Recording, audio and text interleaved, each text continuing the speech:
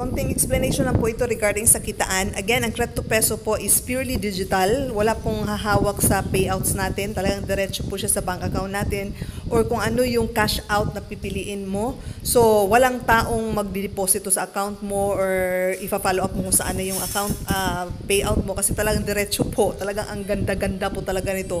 Kaya huwag na huwag nyo talagang sayangin. Okay, for only 500 pesos na activation po. Kung free ka po, ang advice ko po sa igigiit ko talaga, activate ka sa 500 pesos. Bakit po? One time lang po yan. One time, pero tingnan po mo po ang balik. Sa 500 pesos mo po, activated na yung account mo. Pwede ka na makapagpanood ng unlimited video para kikita ka ng mga cents lang po para sa video na yan. Now, saan ka po kikita ng malaki talaga dito? Refer ka po ng mga taong gusto rin kumita habang nasa bahay sila, habang lockdown tayo. Kasi nga, maraming tao po ngayon na wala pong kita talaga. So, dahil lang sa 500 nila, pwedeng magbagong buhay nila. Tingnan mo to ha. Sa bawat isa po na direct mo na ma-invite mo na mag-activate, mayroon ka pong 70 pesos sa direct mo po. Yung direct mo, yan po yung level 1. Now, paano ka magkakaroon ng level 2? Yung mga direct mo, pag maka-invite sila, level 2 mo sila. Yung mga level 2 mo, pag maka-invite sila, magiging level 3 mo sila, and so on and so forth. Now, try to imagine po, tingnan mo yung bonus na yan. Yes, talaga pong magkaliit ng paliit po siya, pero tingnan mo to, parami ng parami kasi eh. Yung 10 mo, sa first level mo, magtig sa 10 each lang, magiging 100 na sa second level mo. So, even though 35 pesos na lang yung second level mo dyan, 3,500 pa rin yan.